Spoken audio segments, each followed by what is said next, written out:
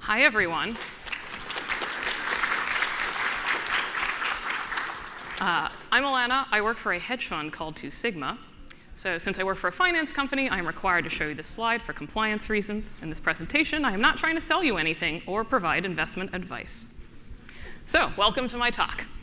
I'm Elana Hashman. I work as a reliability engineer at 2 Sigma on our Kubernetes platform team, and I'm currently a member of the Kubernetes Instrumentation Special Interest Group, or SIG. For the past year, one of my major projects at 2 Sigma has been to develop and maintain our monitoring stack for our many on-premise and cloud-based Kubernetes clusters. A large part of that work has been getting a handle on the current state of the Kubernetes monitoring ecosystem, tracking bugs, submitting bug fixes and workarounds, and so on.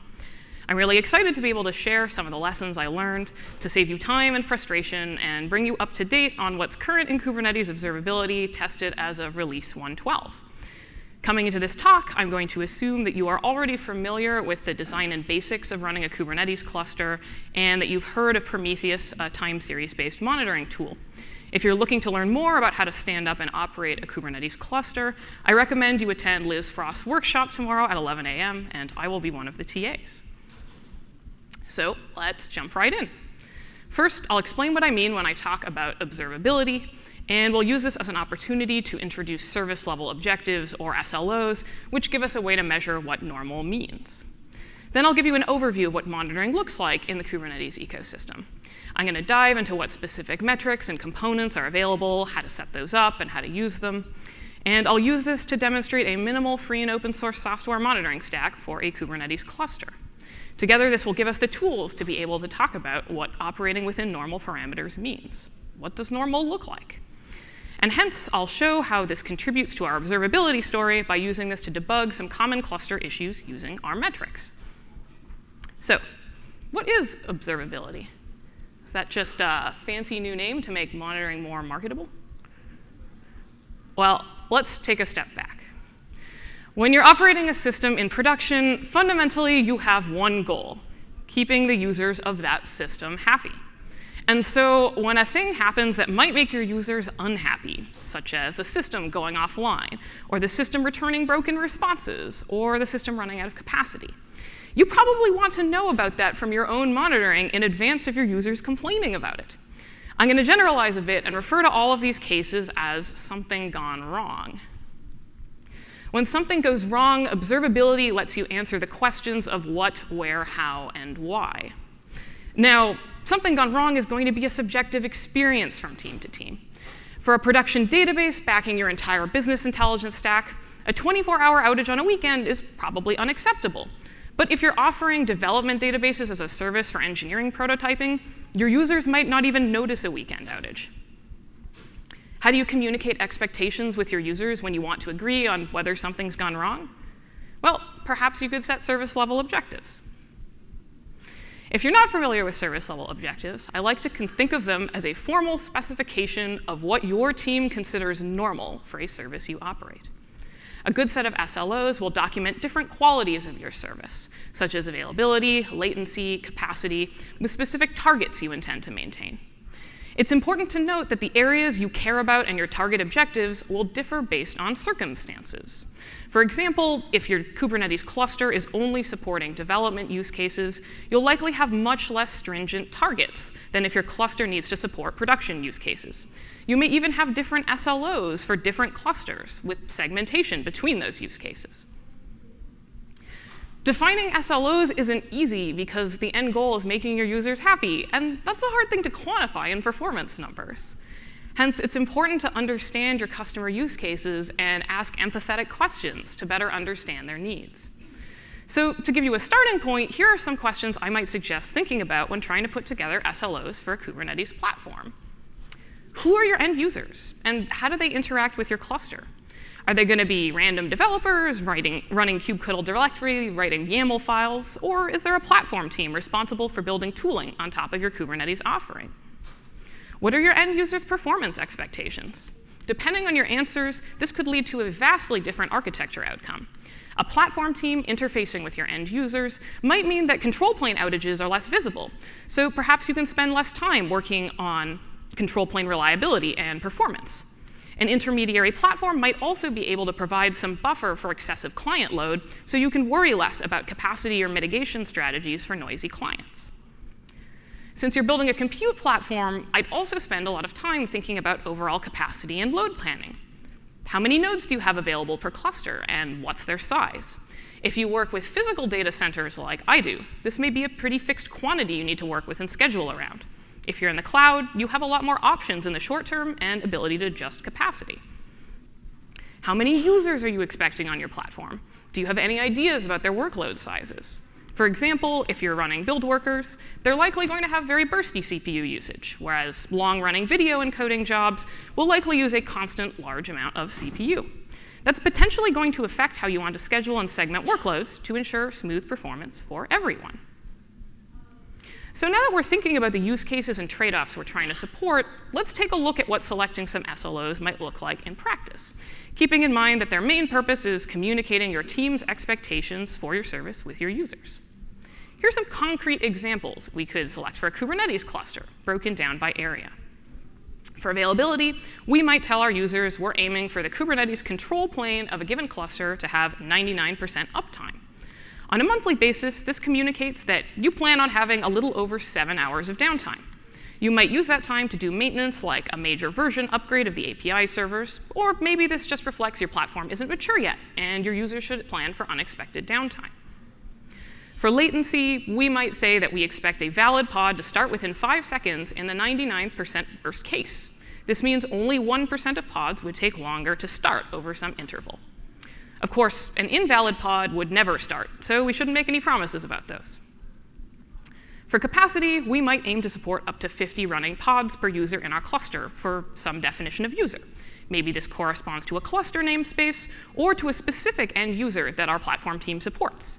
In order to spec out this number, we might have done some load testing, counted available IPs for cluster networking, and so on, and determined this is what we can accommodate based on our understanding of an average customer and their workload.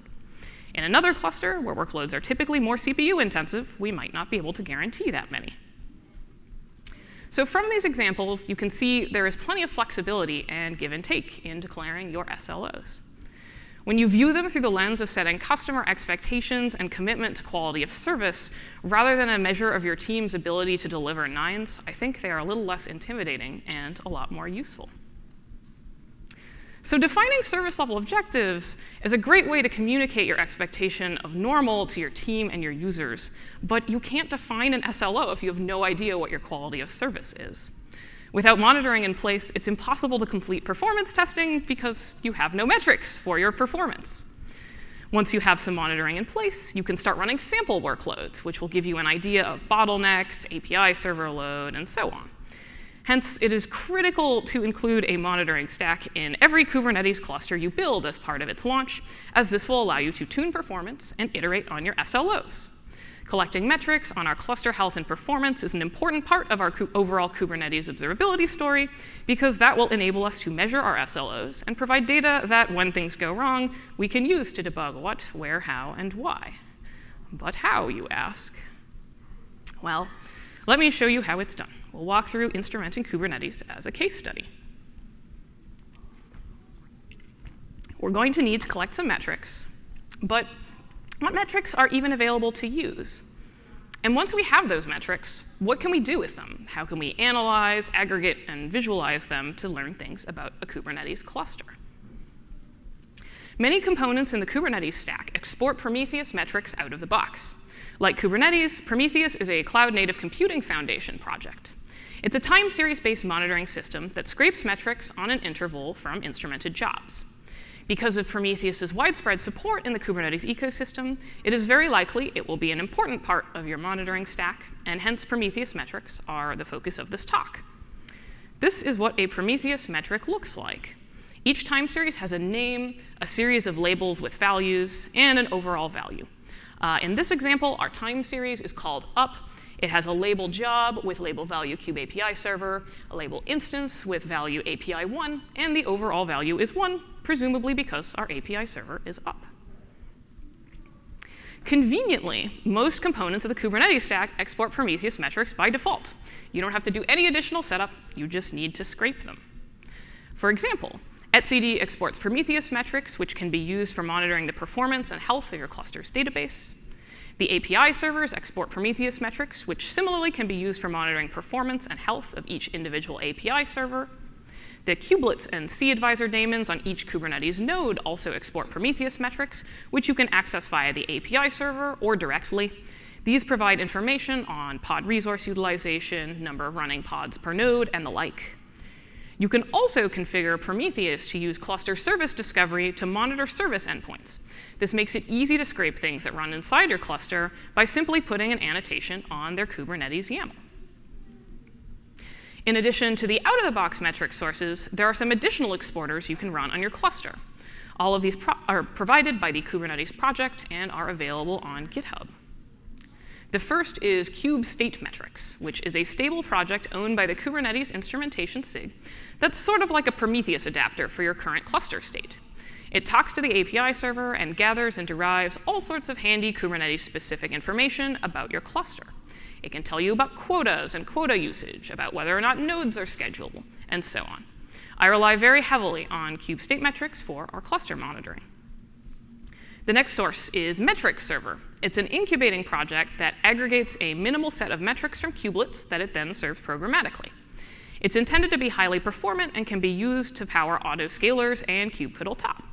If you use the kube-up script to deploy your cluster, you get a metrics server by default. My team currently does not use metrics server, as it's not yet stable. We don't provide support for autoscaling on our clusters, and we provide interactive Prometheus-based dashboards rather than directing users to run kubectl-top. Metrics server metrics are not in Prometheus format, although the project is currently working on Prometheus compatibility. The last source I wanted to mention briefly was Heapster, as when I started work on Kubernetes monitoring a year ago, it was still widely supported and recommended. It aimed to address a similar use case as metrics server and used InfluxDB storage. Heapster was officially deprecated in April of 2018, so I recommend you avoid using it. Since the Prometheus ecosystem is very rich, there are even more sources of metrics you might be interested in collecting on your clusters by running some of the official Prometheus exporters. One that immediately comes to mind is Node Exporter, which allows you to collect system metrics for your nodes if you don't already have a means of doing so, or you'd prefer to have all of your metrics in one consistent format and place. There's also Blackbox Exporter, which allows you to probe arbitrary endpoints for HTTP responses, which you can then use to implement health checks and uptime monitoring. You may also want to take the opportunity to write your own exporter. Our team has, for example, written a Canary client that launches pods with credentials to verify authentication is working properly, and then exports that telemetry in Prometheus format. There are many other supported Prometheus exporters you could run off the shelf, depending on your needs. They're not strictly necessary for a minimal monitoring stack, but they're useful options to have available. From these metric sources, let's take a look at what kinds of information we can get from where. Container performance information, such as CPU, memory, and network utilization, are currently exported by cAdvisor. General pod information, such as the pod IP, what node the pod is scheduled on, pod controller type, what image each container is running, number of container restarts, etc., are mainly available from kube-state-metrics. Node performance info we can get from Node Exporter. This gives us a detailed system view of CPU load, memory usage, networking stats, and the like. General cluster info, such as the number of running pods per kubelet, number of nodes online, number of services, and overall resource utilization, is available from a number of different sources, including the kubelets, cAdvisor data, and kube-state-metrics. Control plane info is exported by etcd, the API servers, and other control plane components, and metrics available include database and write performance, uptime, request counts, and latencies. For sample queries and reference time series, take a look at the reference code I posted on GitHub. There's a link in the talk resources section at the end of my slides. So let's put this all together and deploy it. For a minimal Kubernetes monitoring stack, we will need to deploy Prometheus and kube-state-metrics. This diagram is not the only way to architect a cluster, but I'm going to use this example since most non-toy clusters will have a multi-master architecture, and it's relatively common for etcd and the API server to run together on master nodes. I'm going to illustrate control plane components in blue and data plane components in green. On our masters, we have our etcd replicas, 1 active, and our 3 API server replicas. We also have some worker nodes. Each worker node is running a kubelet and a cAdvisor daemon, and probably some pods, which I decided should look like peas. On each worker, cAdvisor communicates with the kubelet, and kubelets communicate with an API server. We're going to run our monitoring stack in cluster with a single replica of each component. I'll talk a little bit more about why in the next few slides. In practice, the monitoring components wouldn't all be scheduled on the same node, but I put them there to make drawing this picture easier. Kube state metrics, our first pod here shown on the right, queries the API server and serves its representation of the current cluster state. Prometheus is our second pod on the left. With appropriate configuration, it can scrape all of the out-of-the-box metrics, as well as kube state metrics. The red dotted arrows here show some of Prometheus's possible scrape targets. I haven't included anything here about dashboards or alerting, because that's outside of the scope of this talk. But we can also deploy a Grafana dashboard in cluster, as well as Prometheus's alert manager for alerting. Feel free to ask me about that during Q&A after the talk. So, I enthusiastically suggest you run these components on top of Kubernetes. I know it's scary to run your monitoring stack on top of the platform you want to monitor, but there are some pretty good reasons to do so in this case. First, credential management is way easier. We can grant service accounts granular permissions, and then Kubernetes will deal with all the token rotation and access control. We don't have to worry about provisioning or bootstrapping special credentials in order to authenticate from outside the cluster. This saves us a lot of headache and improves our overall security. Kubernetes also gives us some powerful abstractions that make our lives way easier deploying this stuff. Built-in service discovery means we don't have to hard code scrape targets. Kubernetes deployments means we can always rely on Kubernetes to ensure we have a replica up of our monitoring components, that pods get restarted when they fail, that when a node goes down, pods get rescheduled elsewhere, and so on. This gives us reliable uptime for our monitoring components approximately for free. Also keep in mind that Kubernetes is architected in such a way that the data plane should be resilient to control plane failures. In theory, even if we lose all of our API servers, Prometheus should keep working because it's just a container happily running on a machine somewhere. It doesn't need the control plane to be up to keep working. Indeed, I wanted to show you this screenshot for one of our QA clusters because I thought it was great. This is a graph from Prometheus that shows all the API servers in the QA cluster went down due to a botched certificate rollout. However, the control plane outage did not affect the monitoring system. Prometheus kept running just fine the entire time and was available during the API server outage, which is how I was able to take this screenshot. And it was able to alert us that this happened, so that was pretty cool. So, I'm hoping I've convinced you it's OK to run your Kubernetes monitoring stack on top of Kubernetes. But I also mentioned I think we should only run a single replica of each monitoring component, that we shouldn't bother with a high availability setup, at least initially. Why? This is mainly because the Kubernetes ecosystem's approach to high availability monitoring is immature, and I don't think this is a problem you should have to solve on your own when you first stand up a monitoring stack. Current deployment best practices for a high availability setup for our main monitoring components, Prometheus and kube state metrics, suggest just run 2 replicas. Let it be said for the record that high availability deployments are never as simple as just run 2 replicas. Running 2 Prometheus instances is going to double your scrape load. And on our clusters, Prometheus is already one of our most demanding clients. Having 2 stateful canonical metric sources is a little weird. Of course, Prometheus metrics aren't intended for perfect accuracy, but I'm also not sure I'd want to round robin between the 2, and hot-cold load balancing isn't free. Now, kube state metrics, on the other hand, that's stateless, so why not just run 2 replicas of that? Well, you can't naively load balance those either, because that breaks Prometheus counters, which expect to be monotonically increasing. Instead, you could scrape all of them simultaneously, but then you'd have to deduplicate all of the metrics client-side, which is a massive pain. This angry smiley summarizes my feelings on the matter. The good news is there are known issues, and these are known upstream, so I'm hoping we'll be able to improve some of these things as a community soon. If not in Prometheus, then at the Kubernetes layer. But this is OK. From an observability standpoint, imperfect monitoring is better than no monitoring at all. There are trade-offs to be made when you architect any stack, and what I like about this starting point is that it gets you pretty good metric coverage for very little initial setup and maintenance work, especially now that you have some of my open source examples to play around with. In any case, how can we address some of the issues we incur by running in cluster in a non-HA configuration? Well, set up some backup monitoring jobs. Do it off cluster so you can isolate yourself from cluster failures and ensure you have coverage for anything you consider absolutely critical. Even with a single replica, Kubernetes scheduling should give us at least 99% uptime for things running in cluster, approximately for free, so we don't have to spend any extra engineering effort on that. Hence, a human only needs to intervene if we encounter extended downtime due to a serious failure, like a control plane issue or a bug causing monitoring downtime. The appeal of this setup is avoiding issues with data integrity while not having to do a lot of work. This frees up time you can now spend on platform reliability or building user-facing features if you want. Or maybe you can spend more time on the HA story, whichever best suits your users and your needs. So I'd call this an overall win. Now that we've deployed the stack and we're monitoring our clusters, what can we do with all these metrics?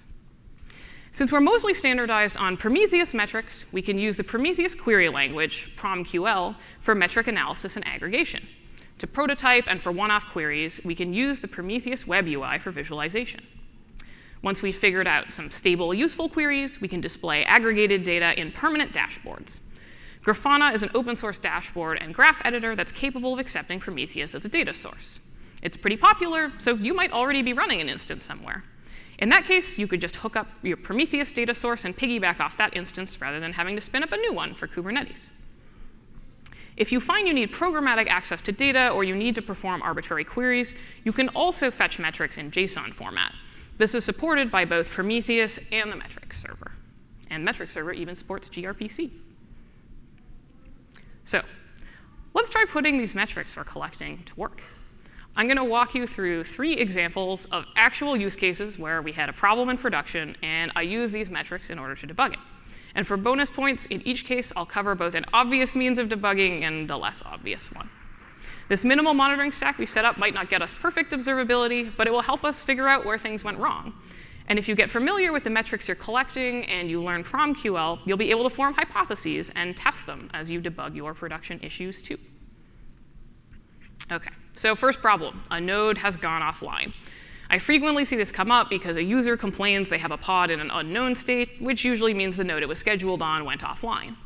But if possible, I want to know in advance that a node has gone down so I can anticipate user questions when I'm on support. How might we detect this, given the metrics we have available? Well, here's an obvious solution. Look for all the nodes that Prometheus failed to scrape. Here, we can use Prometheus's built-in uptime series that indicates whether or not a scrape target is up. One means it's online, hence this query matches everything that's offline. And now that this is something we can easily detect, and we can also access Prometheus programmatically, we could add some automation to check for nodes in this state for some period of time, and then automatically reboot them or perform maintenance so a human doesn't have to intervene or really think about this at all. Now, frequently, things don't fail in quite such a tidy way. In production, I'll usually encounter gray failures rather than outright outages, in which a bunch of users complain their pods aren't working quite right. And we do some investigation, and we find out all the affected pods happen to be scheduled on a particular node. So we can isolate that as a likely source of the problem, but the node hasn't gone offline, so we're not quite sure what's wrong with it. Poking around at some of the Prometheus metrics, I noticed that commonly when a kubelet is in a gray failure state and is acting kind of slow, it's slow for everything, not just for pods and users. So this shows up in our Prometheus scrape duration data.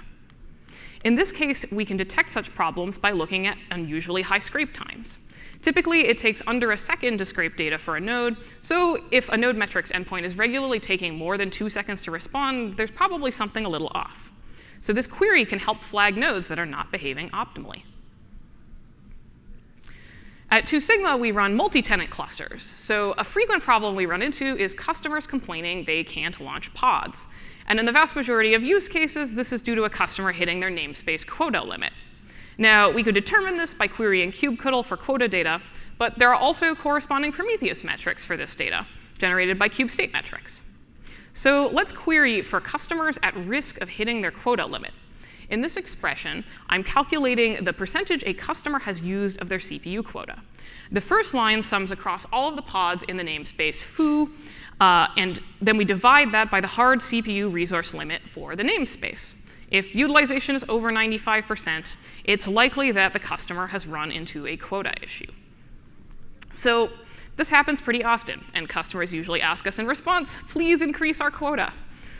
However, this query only accounts for request usage. It doesn't have any knowledge of the actual container resource utilization. So if we instead use metrics from CAdvisor for utilization, checking the namespace's actual CPU utilization compared to their limit, we might find they've simply over-provisioned their workloads. Here, let's say that if the actual usage is under 35%, we consider the containers to be over-provisioned.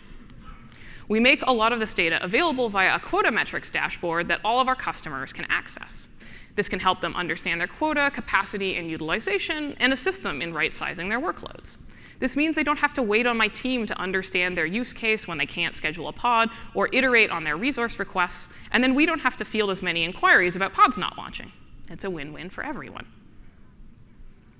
So here's our last fun problem. For a period of time, we had a lot of customers complaining to us that API server access was slow, both via kubectl and via HTTP API calls. Now, the API server collects metrics for this, so I figured I'd dig into that to see if there's any wisdom I might gain. Perhaps a particular verb was slow, like post or patch, and maybe that would indicate some issue with write performance on our API servers. This query allows us to plot out HTTP call latencies for our API server for the P99 grouped by HTTP verb. So let's take a look at that and see if there's anything particularly slow. Here's that query plotted in Grafana representing P99 latencies of our API servers by HTTP verb over a 24-hour period. The green line is a marker for 5 seconds, and the graph has a linear scale. Over on the left, we see that latency of something, a post maybe, spikes well over 5 seconds. And now the numbers are a little bit small, but I'll read them to you. You may notice something a little fishy about this data. First off, for most of the verbs, the current HTTP latency clusters around just below 125 milliseconds. That's both kind of slow for an HTTP call and also a really weird number. And the second thing you may notice is the maximum recorded HTTP call latency is exactly 8 seconds. Again, kind of a weird number. So I dug into this, and things got even weirder because I noticed the histogram metrics didn't match the summary metrics that were being exported by the API servers, within orders of magnitude sometimes. And it turns out that the default API server histogram metrics in Kubernetes are total nonsense because the min and max bucket sizes are 125 milliseconds and 8 seconds. I actually dug into the code at some point to confirm this, and here is that code, with a fix to add better bucketing between 50 milliseconds and 60 seconds. 60 seconds is the default API server timeout on an HTTP call, so I suggested that as a more reasonable upper limit. I thought they were going to make the lower limit 5 milliseconds, but apparently not. Anyways, the good news is that this is going to land in Kubernetes 1.14 as part of an upcoming metrics overhaul I've been working on.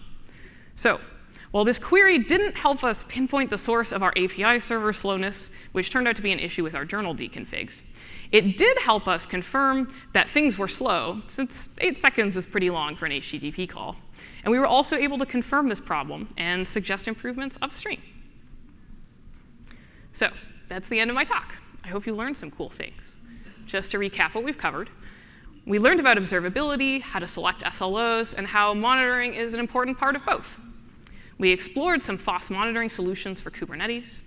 We built out a minimal monitoring stack, and then we were able to use it to debug some production issues. If you want to try out some of this for yourself, I've posted a bunch of sample code and YAML files on GitHub for you to be able to spin up your own version of this minimal monitoring stack and test out some Prometheus queries of your own. There's also a workshop tomorrow at 2 p.m. being taught by Kevin Crawley if you want to learn more about I got Prometheus on Kubernetes, as well as tracing, which I did not cover in this talk. Thanks to my employer for letting me attend on their behalf, and thanks to these folks for reviewing my talk. This is the aforementioned link, which I also posted on Twitter. Do we have time for questions? We don't have time for questions. No time for actually. questions. But It is the end of the day, and we have time for happy hour, which is about to begin. So perhaps if you're open to answer. See you for questions at happy hour. Thanks for coming to my talk. Elana then.